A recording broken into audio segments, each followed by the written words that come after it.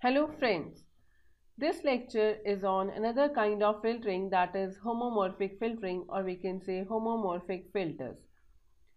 Basically, homomorphic filters is not exactly, we can say, is a type of filter, but this is an approach to convert a non-linear kind of operation like multiplication, convolution into a linear kind of operation, and we are calling it as generalized linear filtering or homomorphic filtering. So let's discuss about that.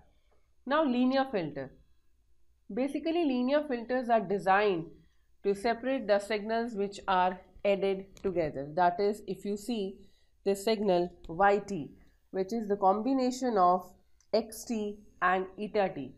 Here xt is the actual signal and eta t is the noisy signal. Our motive is to extract, or you can say filter out, this actual signal, that is xt. And if we convert that into frequency domain, because mainly we are applying the frequency domain filters, so it will be y omega is equal to x omega plus eta omega. Now our motive is to extract this x omega and then convert that again into time domain. So for that we can use linear filter which separates x omega and eta omega with the assumption that they have significant portion of their energies in different frequency bands. Now suppose the signal contains the product of two signals. Now we can say instead of addition, now we have the multiplication of two signals xt dot pt. If we apply frequency domain, we can say that, as we know the property of multiplication or convolution in the frequency domain, it is, if we have multiplication in the time domain, it will be convolution in the frequency domain. So here this star operator represents convolution.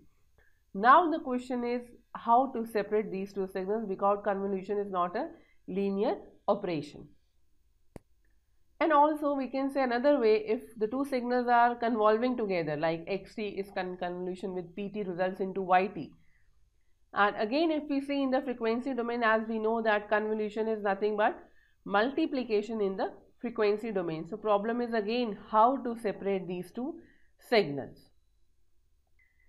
So for these signals that are combined, we can say in a non-linear way, the classical linear processing techniques are not so useful, as the superposition property does not hold anymore. What is the superposition property? We will discuss in coming slides. Therefore, for this, a special class of filters are developed for the processing of convolved or non-linearly related signals, and they are called homomorphic filters.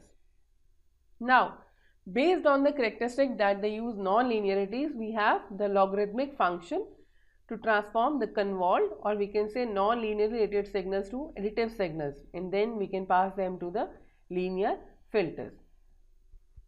Afterwards, the output of the filter is transformed by the inverse non-linearity operation.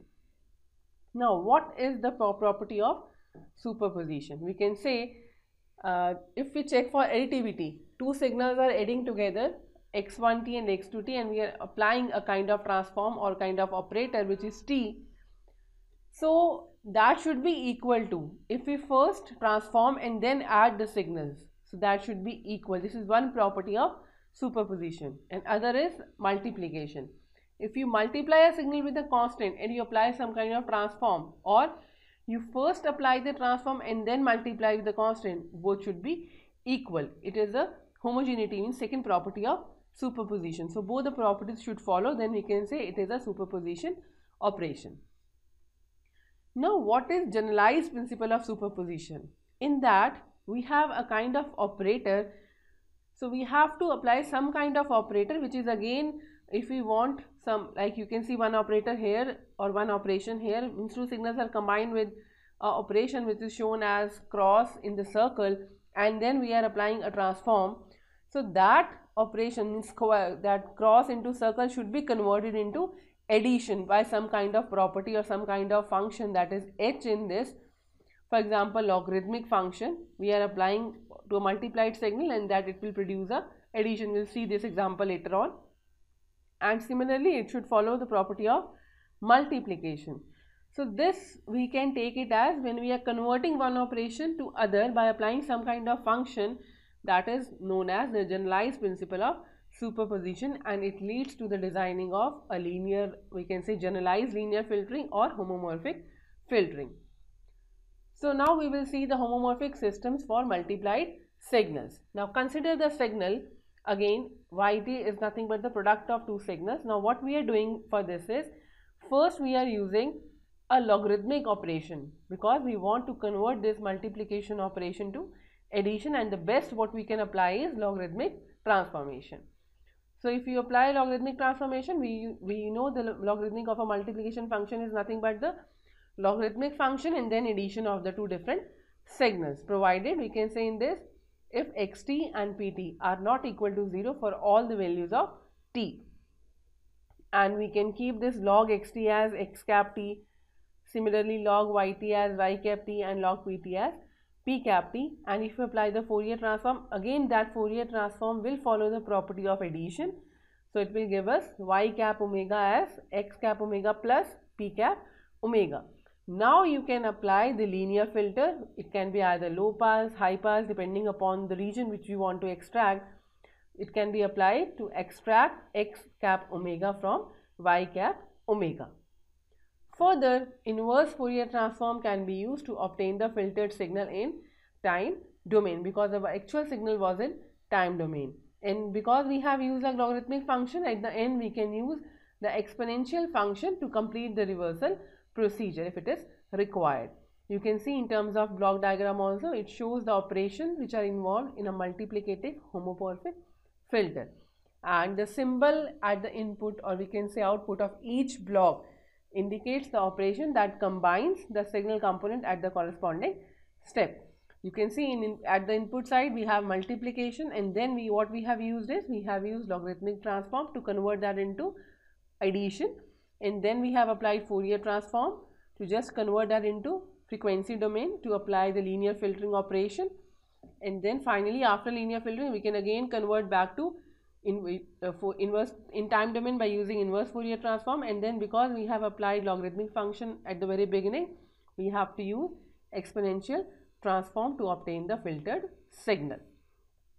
Now we can say another kind of signals which are combined through the convolution operation, means you can say now yt is nothing but the convolution of xt and pt. Here again the star operator represents the convolution.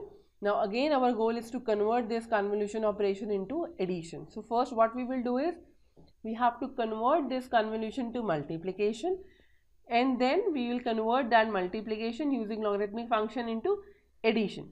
So first thing is we will take the frequency transform in this, because we know convolution in time domain is nothing but the multiplication in frequency domain. So you can see the equation number 11, what we have done is we have converted that convolution into multiplication. Now what we will do is to convert this multiplication into addition, you have to use the logarithmic function. So taking the complex logarithmic function or transformation of y omega, you will get log of x omega plus log of p omega, because it was multiplication, provided again that x omega and p omega should not be 0 for all values of omega. Now we can apply the linear filter to separate these transform components of x and p. Then inverse transformations can be applied to get the signal back in original domain. You can see with the help of block diagram also. At the input we have convolution operator, and then we have applied Fourier transform to convert that convolution operation into multiplication, and then we have applied logarithmic transform to convert that multiplication into addition. Now we again, after converting that converting into addition, we can apply inverse Fourier transform, because it is our choice whether we want to apply that filtering in time domain or frequency domain.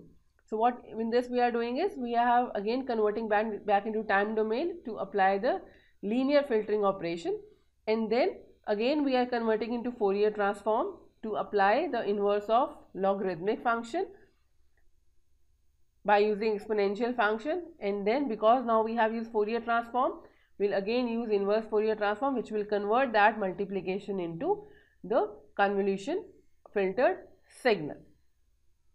So here also you can see the symbol at the input or output of each block. It indicates the operation that combines the signal components at the corresponding step.